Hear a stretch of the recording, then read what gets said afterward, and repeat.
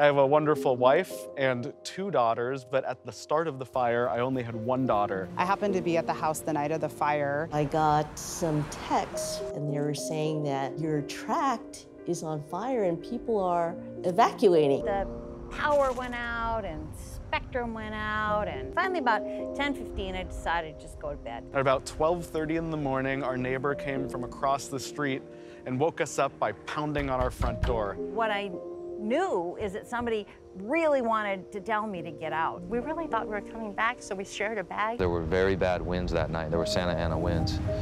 I knew that it was going to be a problem. And I just remember like looking outside and like the sky was orange. 70 miles of mountains on fire that we could see from where we were. But it was also sort of magical because when else is the sky going to be orange? I saw the orange glow in the sky. They had 100 firefighters on it. And I'm looking at the orange glow thinking they need 1,000. I go, this is really serious. I said, probably ought to get up, it's getting close. So I got up and I said, holy shit. We all clustered around this one small window in our upstairs hallway, looking into Arroyo Verde Park and, seeing this wall of flames coming in. And I came out to the patio and I saw flames probably 40 feet high coming over the back of the house behind us.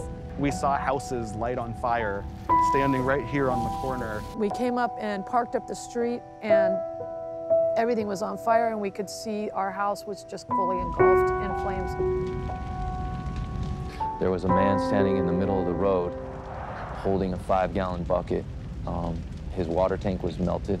It was on fire. His house was on fire. And he was collecting the water and putting it on himself so he wasn't going to burn alive. Then my dad just kind of looked around, and I mean, he's totally not the kind of person to ever evacuate a situation at all. Like, he's very sort of hardcore about protecting, the home that he bought 40 years ago. And he's like, I think we just need to leave.